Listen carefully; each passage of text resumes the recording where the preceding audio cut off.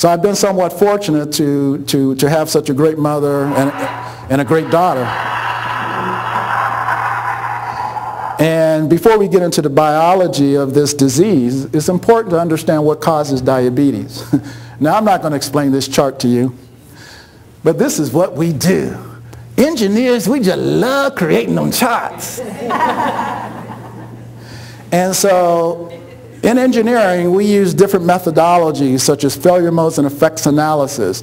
We use Ishikawa diagrams, which is basically a fancy name for a fishbone, to basically do root cause analysis so that we understand at the cellular level what's happening with respect to a disease. We do the same thing with electronics and software. And then we love to develop flow charts to try to understand the dynamics of the disease. What are the sequence of events? How does the disease actually develop? And again, the only reason why I'm showing you this is just to show, I love pictures. And, but from all of those pictures, and what's really important to understand is that, and I think everyone in this room knows, some of the key factors obviously are nutrition, exercise, your emotional health, your spiritual health, your lifestyle, and all of those are under our control. There are other factors such as your ethnic background, your family background, the healthcare system. All of those you don't really have under your control. And what that leads to from a biochemical perspective, when you look at this disease at the cellular level, it's basically a disease of insulin resistance, microinflammation, excess oxidation. Those are the underlying mechanisms that fuel diabetes. Ironically, those are the same mechanisms that fuse heart disease, that fuel cancer, that fuels stroke, arthritis, osteoporosis, kidney failure. Now, is it a coincidence that the diseases that I just named happen to be the top 7 diseases, afflictions in America? No, I don't think it's a coincidence.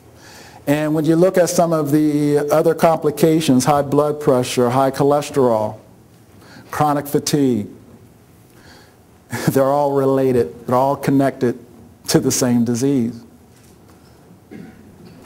The good news is you can choose to be well or be sick. You have that type of control. But what is diabetes? There are 3 types of diabetes.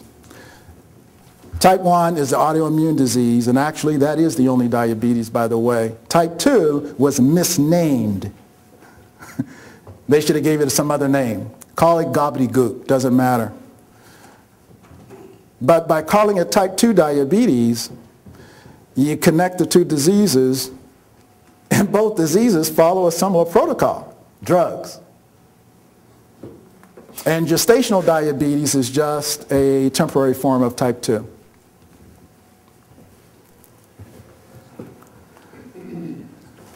Every person in this room already knows the answer to beating this disease. And once I give you the answer, you're going to go, I knew that.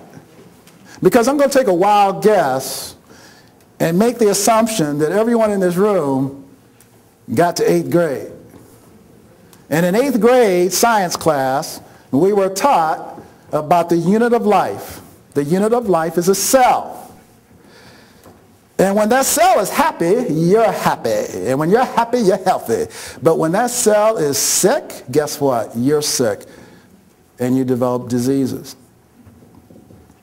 And what happens to a diabetic is the outer shell of that cell becomes damaged. It becomes inflamed. And the insulin receptors lose the ability to recognize insulin.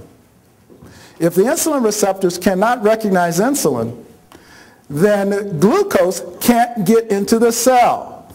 So insulin acts like a key that opens up the garage door to let in the glucose. But if the key doesn't work, can't open the door. And if the door doesn't open, then the glucose backs up into your bloodstream and your blood glucose continues to rise. The pancreas then secretes out more insulin because it sees that your blood glucose level is continuing to rise.